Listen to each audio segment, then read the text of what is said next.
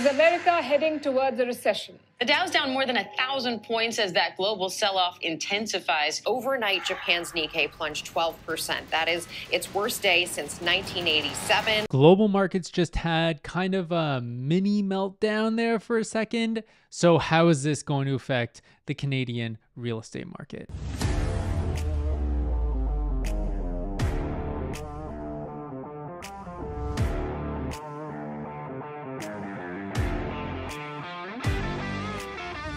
Hi, my name is Adam Nadler. Thanks so much for tuning in yet again. If you haven't yet, please feel free to click the subscribe button right down below this video. And if you enjoy this video, hit the like button so this can be pushed out to more people like yourself. All right, so let's jump right in because things are a little bit shaky all over the world, especially with our neighbors to the south. And everybody here is curious about how this is going to affect our market in Canada, and particularly for this channel, how it's going to affect our real estate market. So let's dive right in first with exactly what the hell happened to get us jump started on what the carry trade is between Japan and the US. I'm going to pull in one of my favorite YouTubers, Mark Moss, to explain it real quick. Let me show you how this carry trade works and why this matters. So here's how the carry trade works. It's basically arbitrage. What this means is that in the US market, US Treasuries, let's say that we can earn 5%. Okay, over here in Japan, as I just showed you, rates were 0. So let's say that in Japan, I could borrow for, let's say, 0.8%. So I go borrow money in Japan for 0.8%. I bring it over to the United States and I park it in treasuries and I make the difference, 5% minus 0.8. Or I put it into the US stock market. And let's say I put it in the S&P 500, I put it in the Mag 7s, I put it in NVIDIA, and now I'm making 12, 15, 20% minus the 8. And so more and more money kept getting borrowed, selling the yen short, and all that money was finding its way into stronger markets, mostly into the United States, in the stock market, into NVIDIA, into US Treasuries. It's been great. But here's the problem. A lot of this money was put in there on margin. So that means that they would borrow $1,000 from here, and they would take it over here, and they would buy, let's say, $5,000 worth of stuff, or maybe more. It depends on what their credit is, maybe $10,000 worth of stuff. But the problem is this unwinds very quickly for two reasons. As long as this Japanese rate kept getting lower, everything was great. Right? This debt kept getting cheaper. More money kept coming over, and these assets went higher. The problem is the unexpected result when Japan raised the rates. And only by raising them only 0.25%, this whole thing started to unwind. When these rates went up, all of a sudden the interest that was owed went up. And when that happened, some of this had to start selling off to now pay for this. And as this started to sell off, the asset prices started to go down. As the asset prices started to go down on stuff that was on margin, then the margins were called and they had to post more collateral. To post more collateral, they had to sell more. When they sold more, prices went down even more, which then means more margin calls. It means they had to sell more to post more collateral. And all the while they were selling this, creating this downward pressure, this was getting more and more expensive. And this whole thing started to wind down. Now, this was great for so long because for 20 years, they kept rates at 0. And they just continued to stay low and get lower.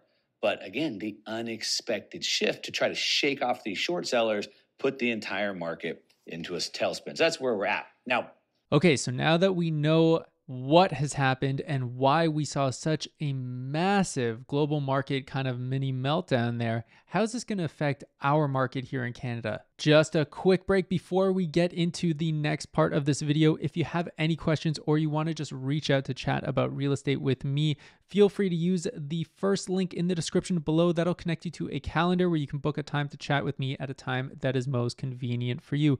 Or feel free to just send me a quick email to adam@visionrealestate.ca with any question that you have, and I will get you a custom video response within 24 hours. All right, let's hop back in. As all of you already know, the interest rates is what has been suppressing our Canadian real estate market for the past couple of years and is continuing to do so now, especially with the rise of inventory that we've seen over the last year or so. But given the magnitude of what just happened, There is a lot of pressure for the Fed down south to cut interest rates, and not by a little bit, but to do it by a significant amount. Now, why is that important for us here in Canada? Well, it's because we like to stay at somewhat of a parity with the US interest rate to maintain our exchange rate with the US dollar. Here's just a quick snapshot of what our divergence typically looks like from the US interest rates. As you can see, there are a couple of anomalies here, but overall, we're generally at parity with them, with a maximum of about a 1% divergence. Now, since this massive market tumble just happened recently,